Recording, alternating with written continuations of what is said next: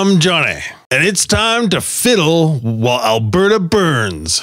Because, you know, the wildfires, fiddling while Rome burns. Alberta is burning right now. You've never heard of the expression fiddling while Rome burns? And it's time for some deep dreams. Now, I don't know if you've seen what's been going on the internet recently, but Google did this whole deep dream or inception thing, and it's making psychedelic pictures all over the internet, and the internet's kind of going crazy about it. I'm going to talk a little bit about that today, and I'm even going to show you some sample pictures. How does Google make these crazy pictures? Well, it has to do with their image recognition thing. And what they use are neural nets, deep neural nets in particular. Now, let's just take a quick little detour and I'll try to explain what exactly a neural net is without knowing a whole lot my own self. A neural net is a simple brain simulator. The idea is that you have these little nodes everywhere and connections between all the different nodes. And you take an input and an output, and the input is like a picture, for instance, or maybe like a letter, and it chugs through this network and goes all over everywhere.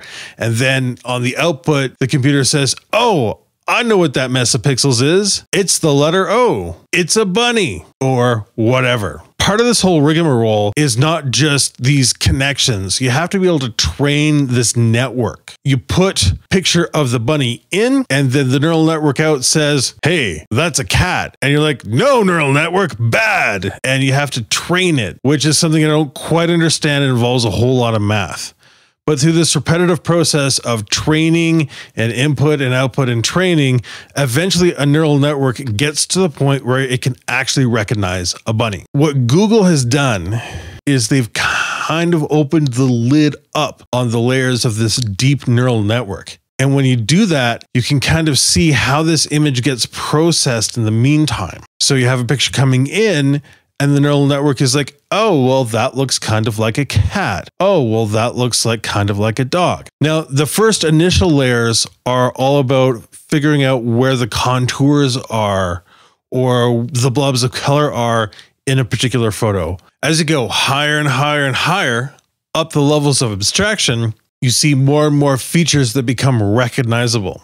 And there's suspicions that our brains work like this. Bear in mind, this is modeling how brains work. So Google's thing not only does that, but it allows you to take the output of this neural network and feed it back on itself. So you really get a sense of what the network is seeing, but then you sort of bring those features out more. And so the network says, hey, I think that's a banana. And you take that picture and you feed it back on itself. And the network's like, oh, that's looking like a banana. And then eventually you got banana.